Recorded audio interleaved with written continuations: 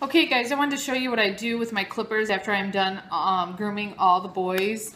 I take my blade off my clipper and I use this old toothbrush that I have, and I take the toothbrush and try to get all the little hairs out of the blade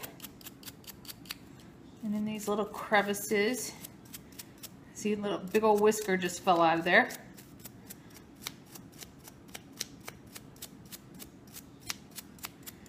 And then after I do that, I'll also take my shop vac and hold the blade and try to suck up any hairs I may have missed. I won't do that because it'll be loud on video.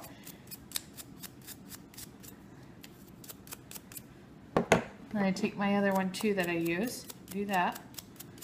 You can't see in the video, but there's a bunch of little hairs coming out of the blade.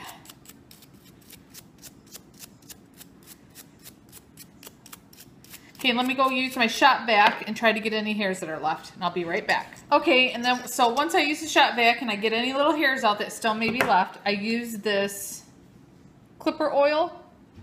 This one's by Andis. You can get this at PetSmart or Sally Beauty Supply. They may even sell it at Walmart, not sure. Then I just put a little bit across the blade on the front, a little bit on the back, and then I just let that stay on there. And I have a little container I keep my clipper in. It's got a couple little napkins from the probably Taco Bell.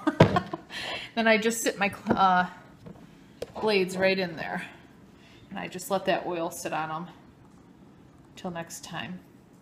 And then what I do next time I groom them, I put these back on my clipper and let them run for a little bit so that oil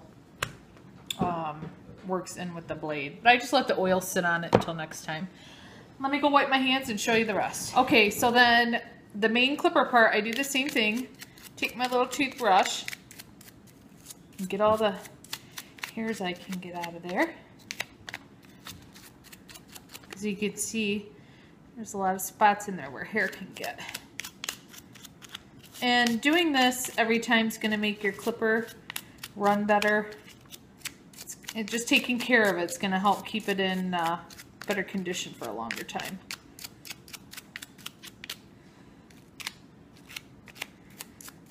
So after I do that, I take the shop vac and then I shop vac in there too. I'll be right back. So then I just put my little toothbrush in the container, and I also want to mention too, this is the Ultra Edge by Andis. That's what I use. I just stick my clipper in there, and then I just kind of shove the wire in there. I don't want to coil it because I don't want to ruin the cord. I put my lid on, and it's all ready till the next time. I'll have all the links to all the supplies I use down below in the description box. Hope this was helpful. Talk to you guys later. Bye.